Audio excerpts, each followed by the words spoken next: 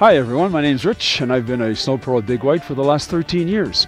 One of the common mistakes that I've noticed in a lot of people skiing, no matter what level of skier they are, whether it's 3, 4, 5 and even 6, is that they're leaning back up into the hill rather than placing their weight down the hill where it should be. So what we're going to do today is a couple of exercises to help us put our bodies in the right position. I'd like you to take a look at how my shoulders are leaning back up into the hill. Look at how my legs are straight. Look at how my whole body is positioned back up into the hill rather than down towards the bottom of the hill.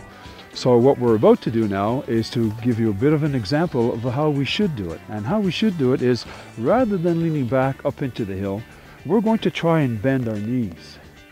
Especially the knee that's down the hill. We're going to bend that knee. I bring my shoulders to match them to the pitch of the hill. My weight is down the hill rather than up into the hill.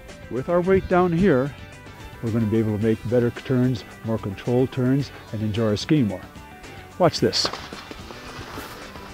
If your body is on the outside ski, the downhill ski, in that right position, the ski is just going to turn quite automatically. So why we're doing that is to help us steer the ski, control our speed, and enjoy our skiing. All right, so you see how we've made some turns with our knees bent.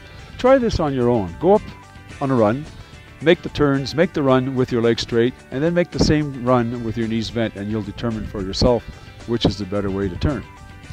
On behalf of all of my colleagues here at Big White, take us, any of us, out for a lesson, and we'll be glad to point out some tips to help you control your skiing better.